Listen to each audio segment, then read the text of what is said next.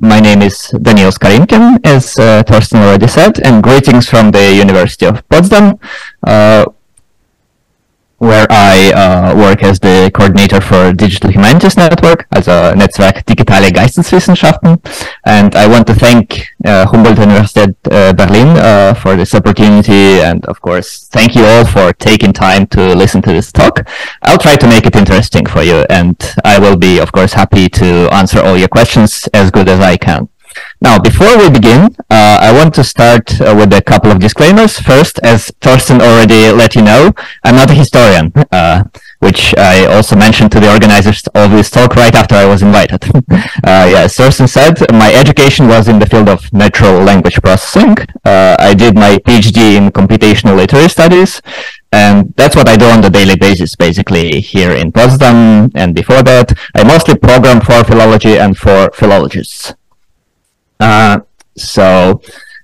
Luckily, research these days is rarely done alone, and I'm happy to say that this research, which I'm going to talk about today, has been inspired and coordinated by a number of real historians, namely, Irina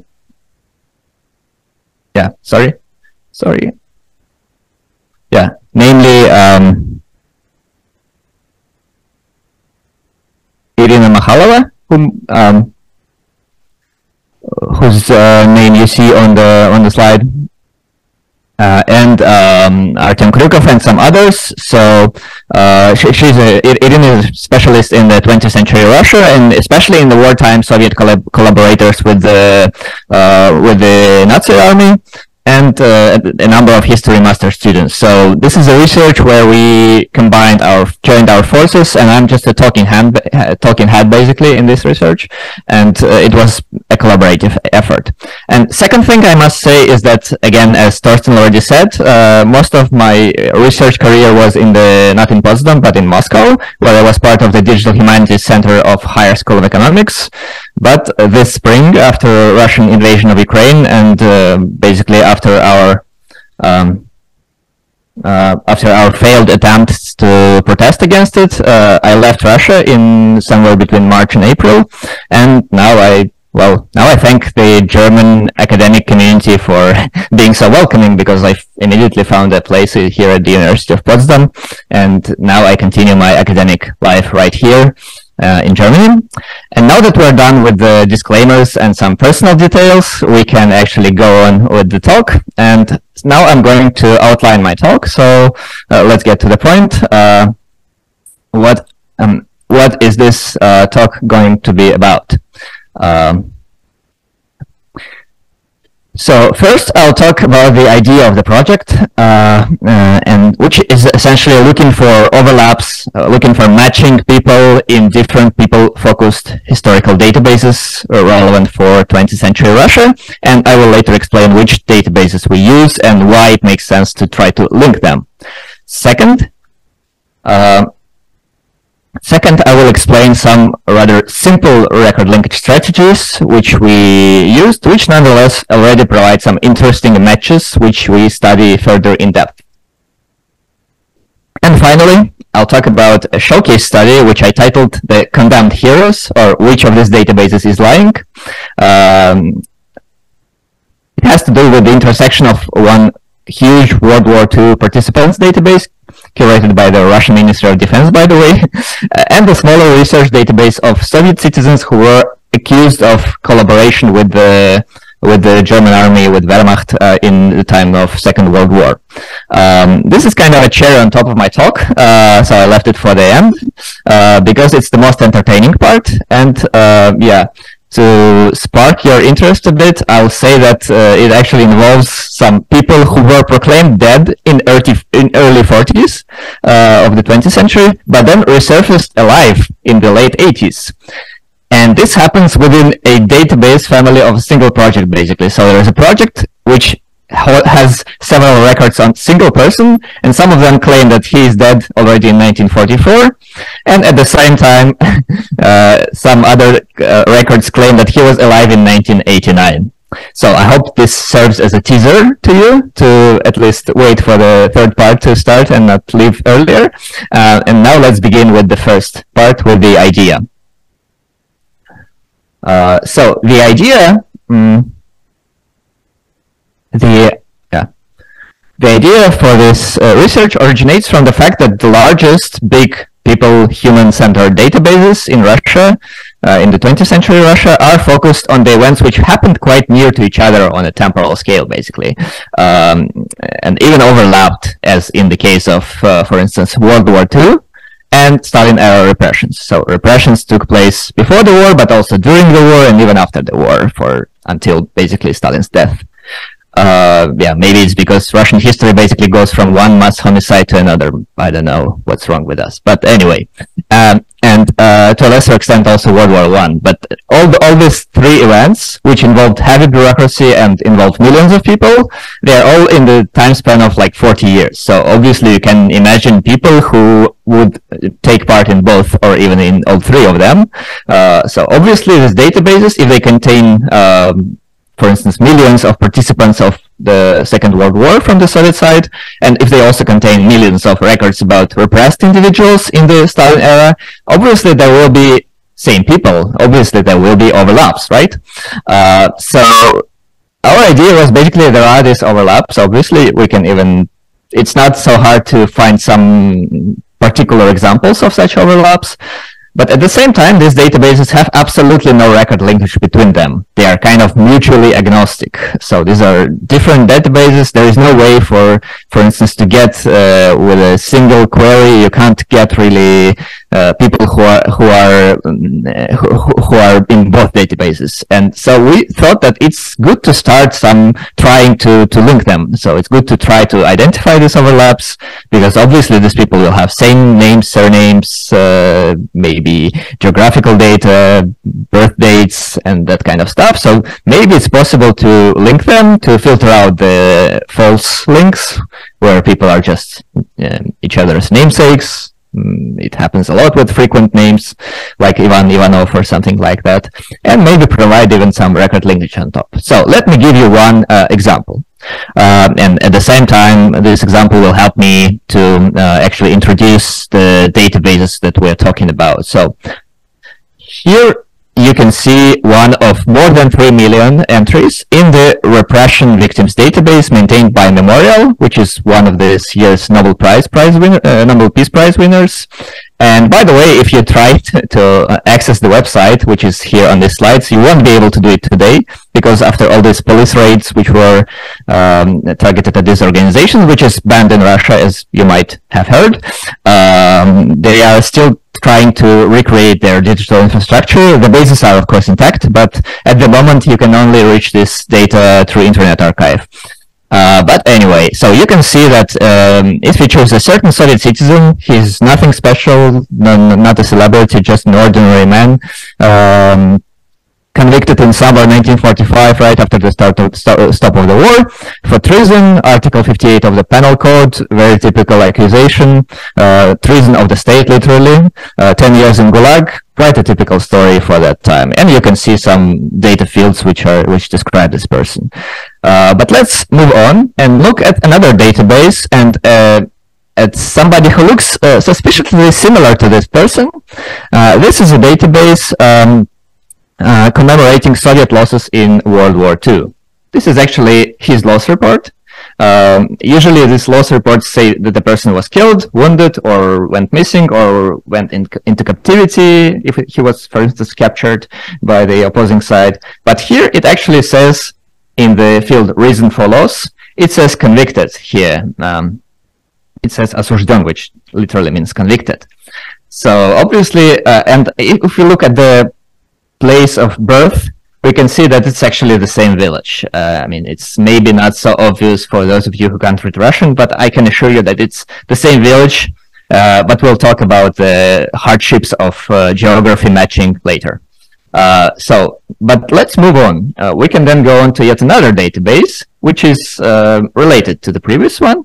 It's done by the same organization, but it focuses on the awards, on the military awards received by Soviet citizens after the Second World War.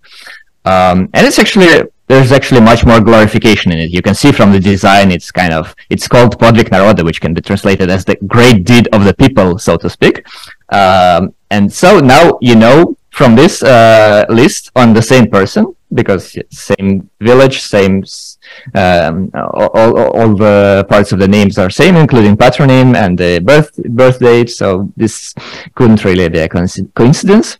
And from this, we know that he actually survived until at least 1989, because he was awarded by this Jubilee award for the Order of Great Patriotic War, which was at the moment mass awarded. Basically, the Soviet authorities in the late 80s, they started this increasing this glorification of the war, and after the 40th anniversary of the victory, millions of 5 million of people were awarded, basically everybody who survived by this time. Just to add anecdotal evidence to the statistical one, I can say that both my grandfathers and the grandmother received such an award. So obviously it's something that everybody who survived until that point and who was listed as the war participant received basically received this. Yeah, and we can then go on and look at yet another database, the final one, which is called the Memory of the People, and it's more or less an enriched merge of the previous two databases, of the Podvig Naroda and the OBD. And here again we have, and you can see again from the design that it's not a very neutral database. It's kind of politically skewed towards glorification, obviously. And you can see here the same person, Nikolai Nikolaevich Luzyanin, as this kind of glorified war participants again. His awards are actually mentioned, his order, which he received much later, but it's not mentioned here. And his time in Gulag, of course, is not mentioned here. So you can see that obviously there is a kind of a there is no linkage whatsoever between the repressed Nikolai Nikolaevich Luzyanin and the war hero Nikolai Nikolaevich Luzyanin. The databases are, again, as I said, mutually agnostic. And also there is an obvious ideological antagonism between the databases, because, well, you can guess that this World War II databases, which are ordered and curated by the Ministry of Defense of Russia, it's obviously targeted at this glorification of the victory of Soviet Union in the Second World War. And if you read their self-positioning on the index webpage, you can see that the database it's the database of the defenders of the motherland with a big M capitalized, who died, were wounded, or reported missing in action during the Great Patriotic War and in the post-war times. So it's my translation, but I preserved the original capitalization. And capitalization is not, in Russian, is not very common. And in this self-description, they actually don't talk about a large chunk of this database who are not killed or wounded or reported missing, but who are actually listed as deserted or convicted, or convicted to some, or executed even. And there's many of them. I tried counting, and I looked for only for those records in the loss reports which say deserted, like the soldier has deserted its rank, and that's why he is being listed in the loss reports. And there is more than 64,000 of such soldiers in these databases. But they, of course, try not to notice this. And also, what's more interesting, and this is where we first get closer to this thing about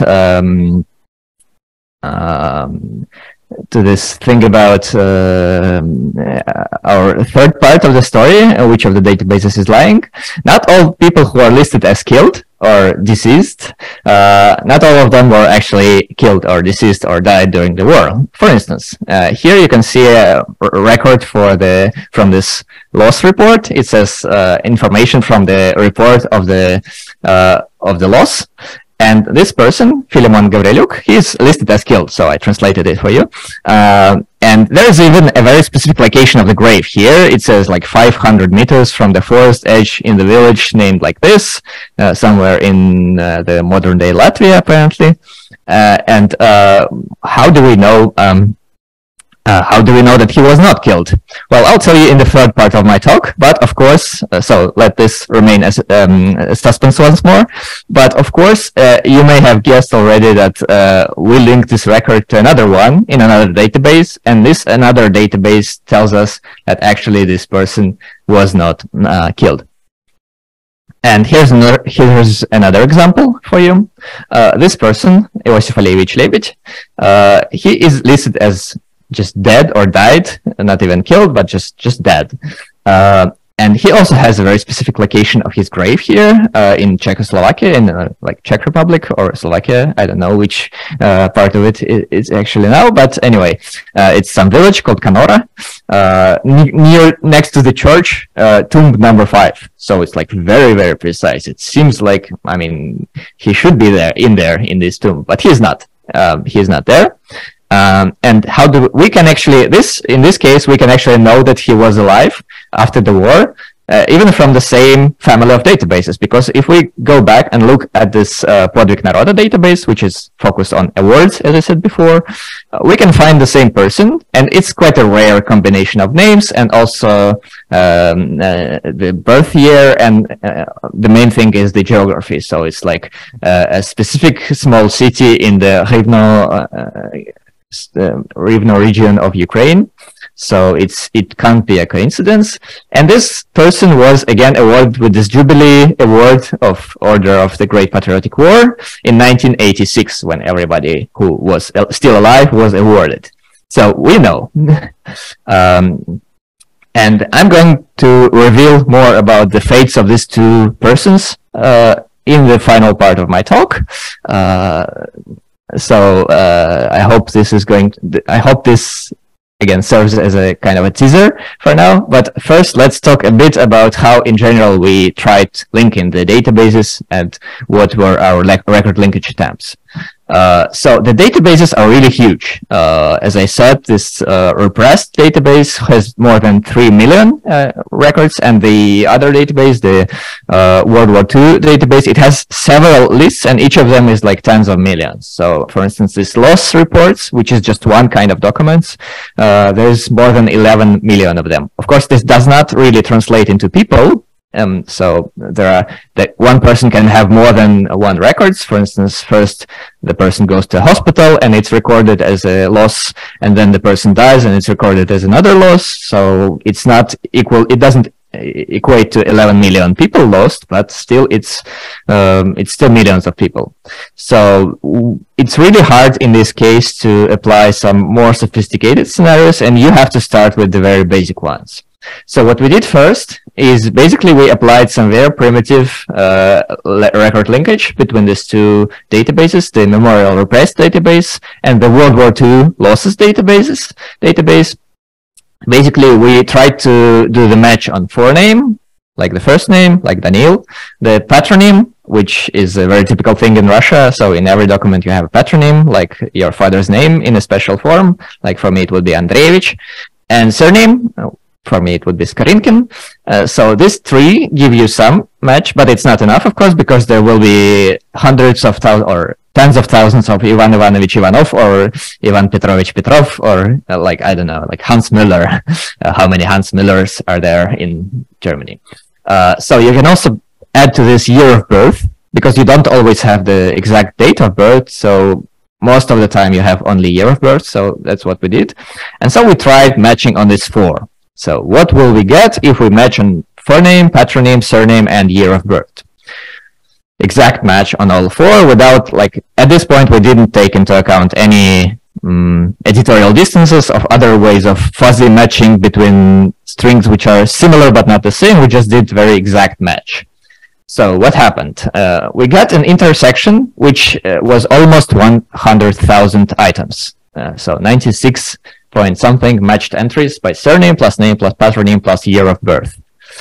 Of them, we tried to focus on the ones which are unique, which means that there's only one person on each side which has this particular combination. Because, I mean, if it's not unique, if even in one base you already have like 5 people which are named like Ivan Ivanovich Ivanov, born in 1922, and in another base you have like 7 of them. Sometimes it's just impossible without going into some other resources, without trying to go deep into the archives to identify who of these are actually the same person.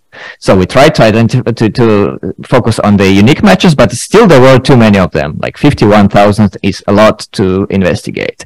So obviously we have lots of false positive results here, which are just people who happen to have the same name and same birth year. So obviously this requires additional filtering. And the thing we have for the data we have, which allows us for additional filtering, is of course geographical data. Now it's a bit harder to work on geography. It's a bit harder to work on geography. Now, if we go back to our to the person you already know, to this Lausanne person who is present in both databases and who is one of these people we want to match, you can see that he has this date of in both databases. He has this place of birth. And also he also has place of conscription in one of the databases. And you can see that it's kind of the same village, but it's spelled very differently. And it's kind of the same region, but even in the region there is a discrepancy. So basically what we tried to do is we tried to extract this, first of all, the region, like the Gebiet in German, you would say, I guess. So we tried to extract this, but even, sometimes it's easier because the address is kind of structured. You see you have the region, the district inside the region, and then you have the village. But even here you already see what kind of challenges we encounter. For instance, this person, Lausanne, whom I showed you in the beginning, in the wartime database, he is listed as the person from Novosibirskaya Oblast, like Novosibirsk Gebiet, basically. And in the repressed database, he is listed as the person from Tomskaya Oblast, so Tomsk region, Tomsk Gebiet. Why?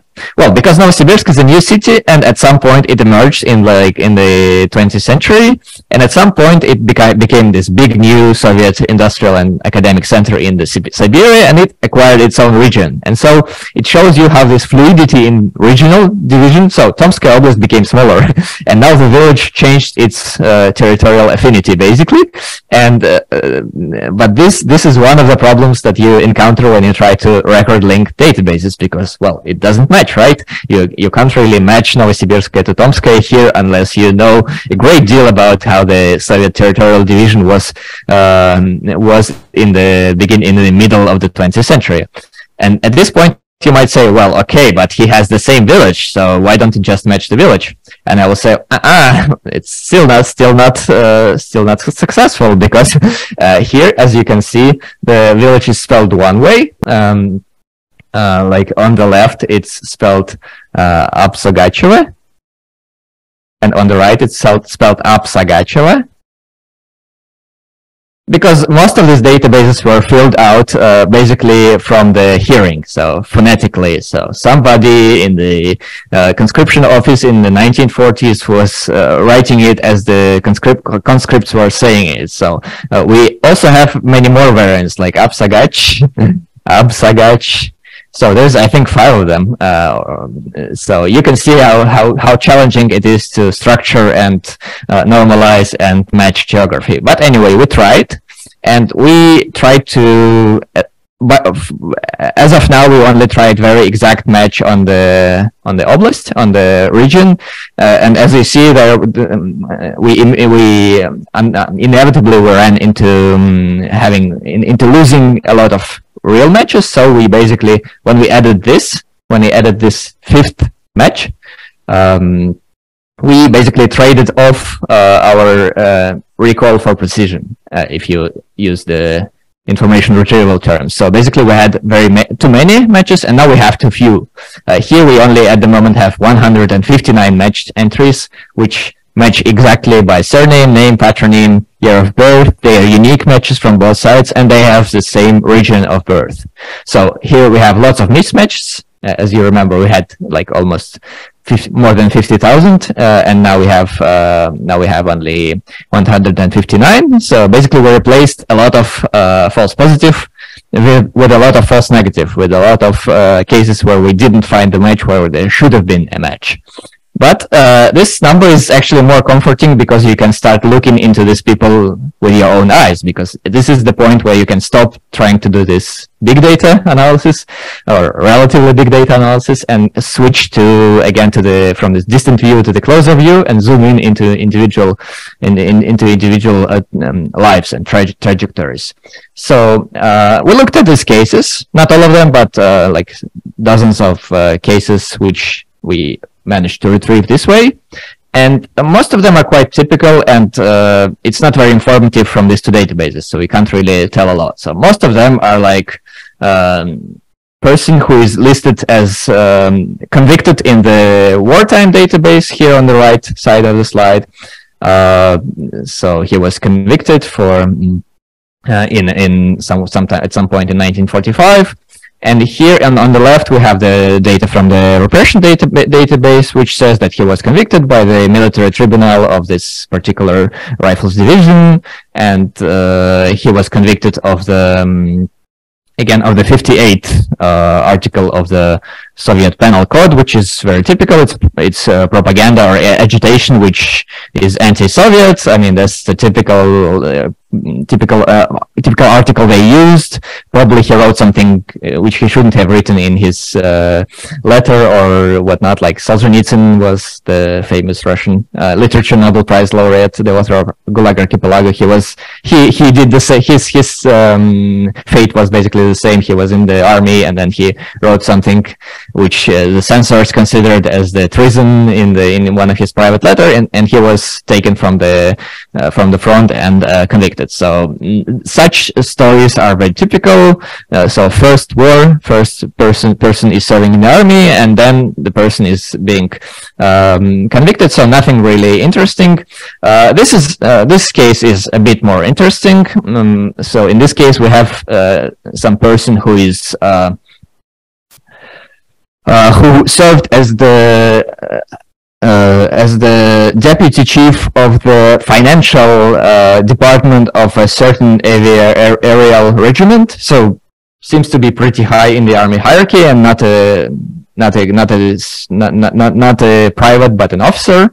And he was arrested. So first we know the earlier record is the repression record, which says that he was arrested in 1942 and was convicted by the military court, and was convicted again by the same article of the Soviet Penal Code, so treason, and convicted to 10 years of prison. But apparently he did not serve in prison.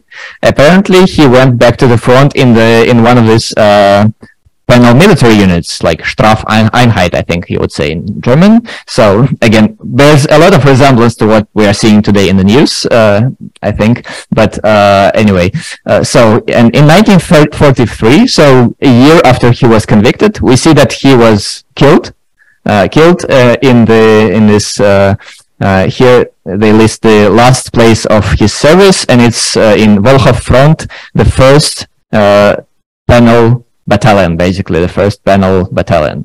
So he was serving in the infantry in this Strafeinheit, and of course it was a very tough place to serve, and he died there.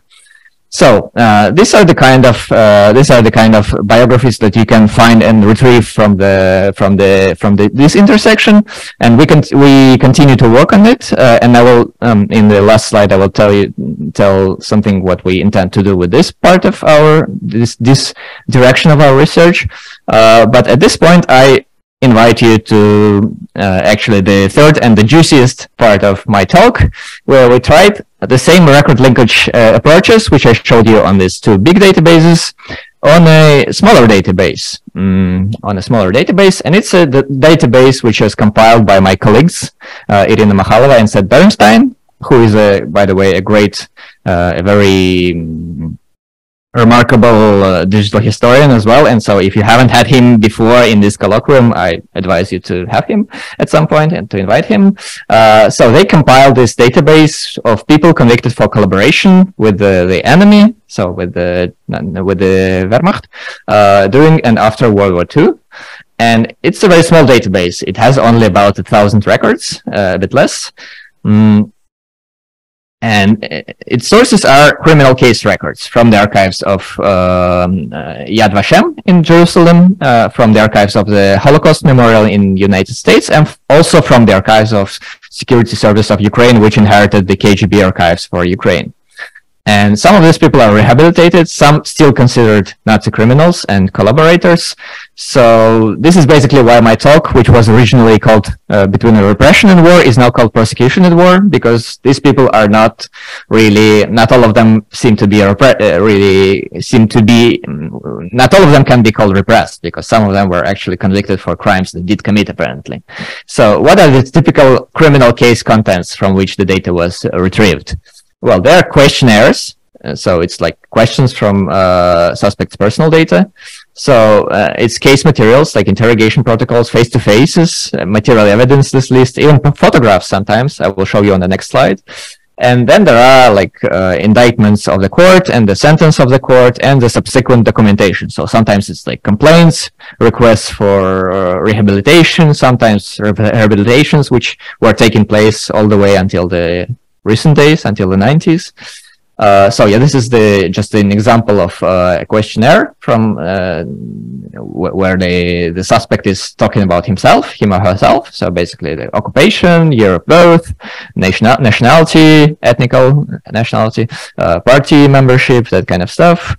And these are photos from so that they even took photos of the interrogation procedure. So the person is now showing the place where for instance, the Jews were executed by by the collaborators.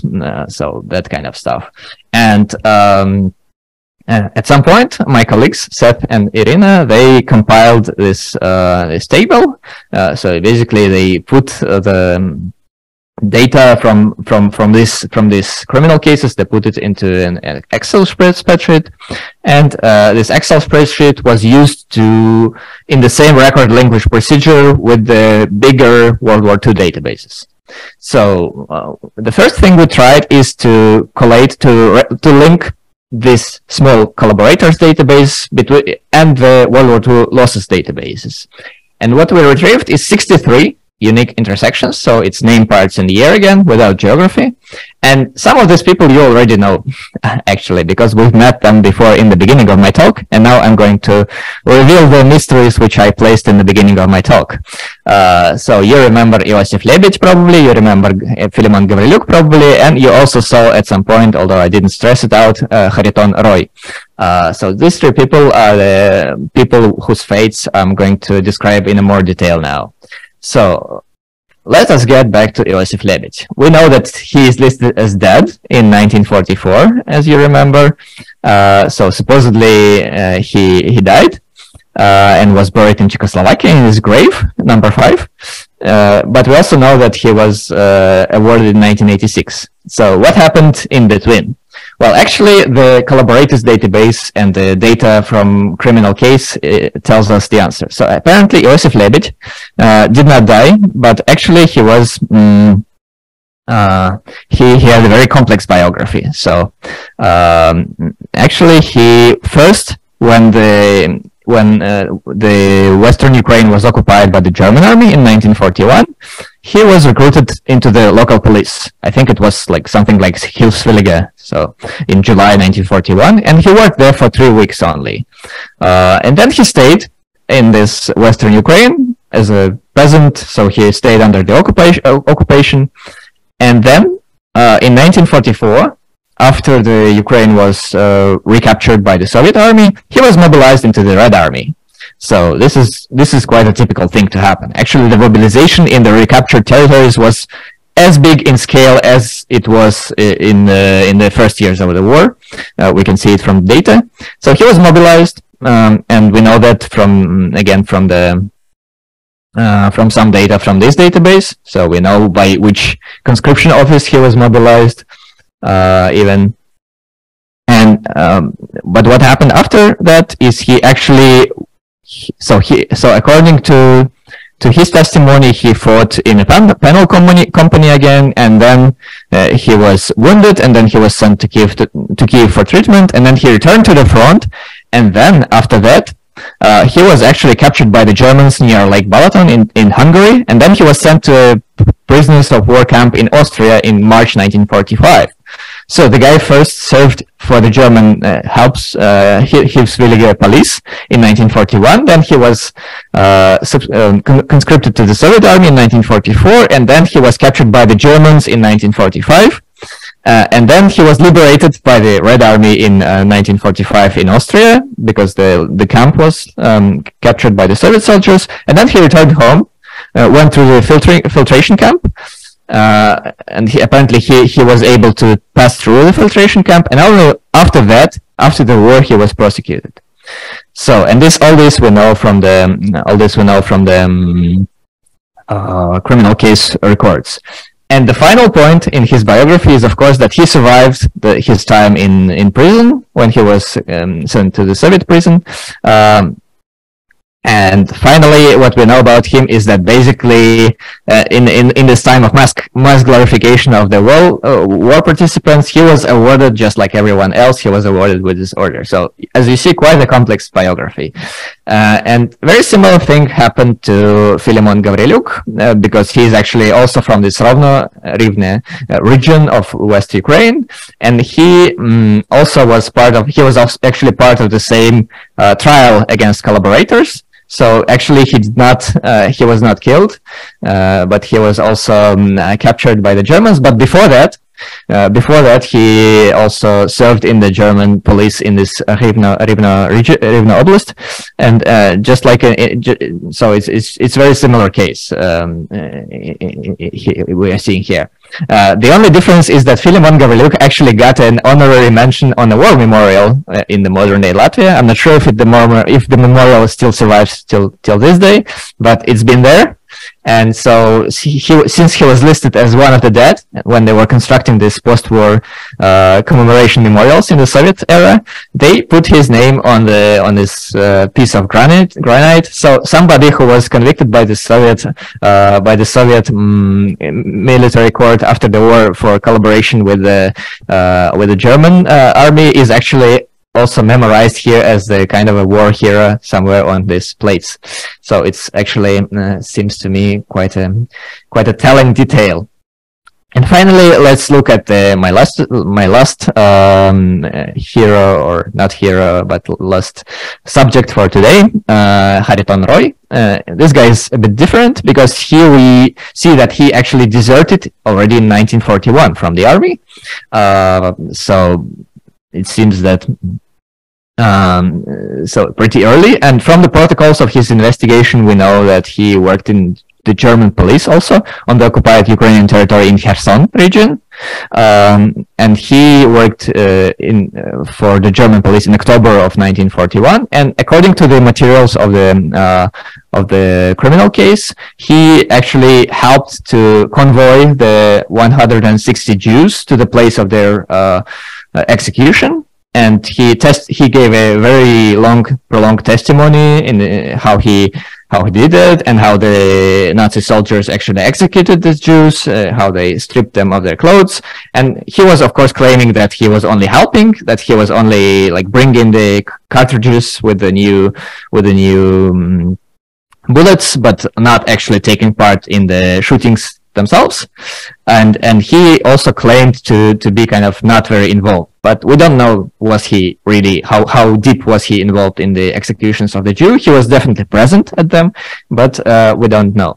So, and then what's interesting is that we also see the same person awarded in 1945 by a military medal for the battle merit, which is not a Jubilee award, but actually a real award, which was awarded right at the time of the fight. And we can even find the details of his award. So it says that he, under the fire of the enemy, risking his life, he actually pushed 25 cows and evacuated them into the backyard, into the back of the village. So hid them from the German army. So this is really a document, also an interesting document. So how did it happen? Again, it's the same story. So Hariton Roy served in the German militia or German police on the occupied Kherson region, and then he stayed there and worked as a peasant, basically as a tractor driver. And then when the Soviet army recaptured the territory, he was conscripted in 1944. You can actually tell it from these documents. So he was conscripted in the Nikolaev region of Ukraine. And then he went to the army, and apparently he fought well. I mean, he was actually awarded for the battle merit. And this case actually gave us the idea to go further and look for the intersection, not with the loss reports, but with the award database. And we found 65 intersections, which partly overlap with the previous 63, but mostly don't. They don't. So you can see here Hariton Roy, but there are also other people, and some of them are actually real intersections. So, like for instance, this Grigory Kozhin, he got his medal in 1944 for valor, but after that, so this is a medal which wasn't given in vain, or which wasn't given for no. For nothing. So it's one of the most kind of valued soldier medals for this war. So he was awarded the medal in 1944, but then after the war we know that he was again prosecuted for apparently for collaborating with the enemy in the earlier stages of the war.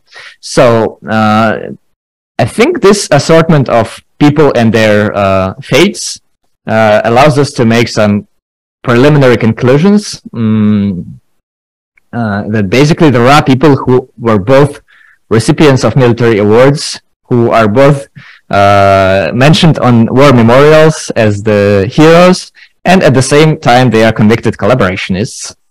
And medals which they received could come both before and after the trials and sentences. So some medals are actually wartime medals which they received and they were convicted. Some medals came to them after the trials and sentences when the late Soviet Union tried to really glorify all the living veterans at the moment. And and those who collaborated with the occupation forces could actually, after retaking the territories by the Soviet, be mobilized to the Soviet army on a regular basis. And sometimes apparently they fought well, or at least the awards kind of hint at that. So all in all, I think this shows us how adaptive a human being is, basically, and this really defies the assumption that human behavior can be assessed in these binary categories, which are typical for Soviet and even contemporary Russian historiography, where there are like the good guys, the bad guys, the traitors, the heroes, and they're like, you know, the black and white. So we can obviously see here that some people who were unfortunate enough to be taken to be in the westmost regions of then Soviet Union, they were encountered by they were quickly occupied by the German army, and so they went to work for the Germans. But then they were retaken by the Soviet army, and so they went to fight for the Soviets. So it really highlights how complex this picture is, and I think this is where the digital methods provide us kind of the, I don't know, the let's say the tools, the kind of the initial the ability to sieve, to filter out such interesting doppel biographies, like double biographies of different of people, and then we can first to find them among the millions of records using digital tools and some algorithmic heuristics, and then we can go back to the in-depth study of this particular cases, which is more useful to a traditional historian. So I will conclude with telling about what we intend to do in the further work. Well, we plan to properly normalize the geodata in this larger databases. You saw already what are the challenges. Even matching the regions is a challenge. Matching the names of the villages is even more challenging. We want to produce a more viable record linkage solution. There are, of course, many complicated machine learning based sophisticated tools for record linkage. And since in our team we have some people who could be called like lightweight data scientists, and I myself can do a bit of machine learning, not so much, but a bit.